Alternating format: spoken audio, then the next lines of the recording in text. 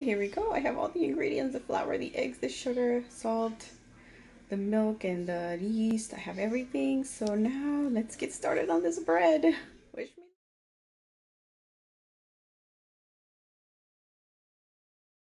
Okay, here's my little volcano. Next step. Now I have all the ingredients in here, well, most of them anyway. I'm gonna now start to combine it and see how I do.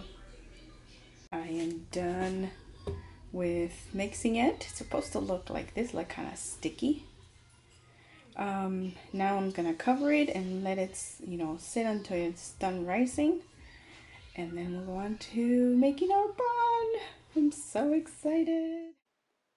I ended up having to leave it overnight because my house got pretty cold, so it tripled the amount of time that it needed for the dough to rise. So that's what I did, and then here I'm just showing you after I worked the dough, I separated it, or I tried to separate it into 5 equal parts.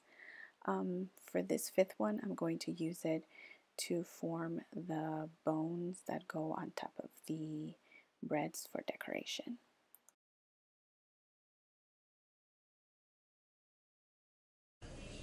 Okay, so here I have all the little bones that are supposed to go on top of the bread, kind of like decoration.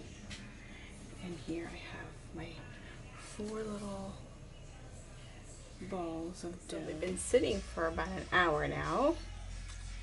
I don't know if they're expanding any more than when I first let them sit, so I don't know, but I'll wait another hour because the recipe says they have to I have to let them sit and rest for 2 hours before I can put them in the oven. So I shall keep waiting. 1 more hour though. And look at that. Oh. Now I'm gonna set the oven and I'm gonna bake them. Oh my goodness. We're trying to wait. Oh. Oh my goodness. Yes. Okay, I'm gonna leave it for a few more minutes. Do like this, like it's raining. Do our burnt bun. Go ahead. Wow. Make sure you do all the way around. Don't do it so high up. There you go. Like that. Guys, this came out so good, and then I decided, smart me, to put it for like a minute on the broiler to get it like crispy. Not crispy, but like a little more golden. And this one burnt. Yep. It looks like it's burnt, but it's not burnt. It's just like extra golden. It almost burnt though. Okay. Is that good, or you want to add a little more? Add a little more. Just sprinkle like this. Okay, that's it. Let's move on to the next one, okay? I just added the butter on top. Now my helper is going to do the sugar on this one. Your fingers, like this. And then you just sprinkle it all the way around. Okay? Good. Perfect. That's it. That's it. We don't want to put too much sugar either. Now we have 1 more left. Yeah. So we'll do the butter. We're just cleaning it up, Mommy. This one. I don't know if I showed you guys a pic, when they first came out of the oven, before I decided to put it on broil for like a minute.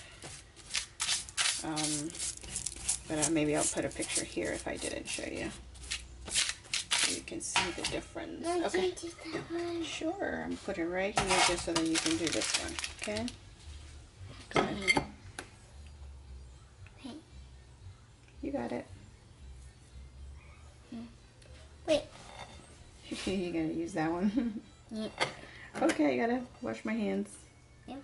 Very good. Now we're just gonna let them finish cooling down, and they're ready for later. Okay, that's good. Okay guys, so here it is. These are our breads. We already started eating one of them. I think it is a success. My first time baking bread. Did you like it? It was good, right? Hola, hola. ¿Cómo están? After I finished the bread, I just wanted to come and sit here and just relax for a few minutes. I think I probably end most of my videos like this. Like I'm just like relaxing. Anyway, today's been a long day, but I finally finished the bread and it turned out so good. Like at first I was feeling a little disappointed because I thought maybe I had burnt it, but it's not burnt. It's just like extra golden brown. And it's still really, really good. Like it's not burnt at all. Like we tasted it already, and it's not burnt. I just was like freaking out for a minute because I thought, oh, I should have just left it the way it was when I first got it out of the oven. I shouldn't have like tried to add to what I was given since it was my first time baking bread. I should have just followed the recipe. But I was talking to Michelle, the girl from the blog that I where I got the recipe from. And she was saying that next time I can just leave the bread in the oven for a few more minutes instead of switching it to at the regular temperature instead of switching it to the broiler, and that should give it that extra golden what's it called, little extra golden color. So that's what I'll do because I'm gonna make more this weekend so that we can have for the weekend. And yeah, I'm just sitting here relaxing.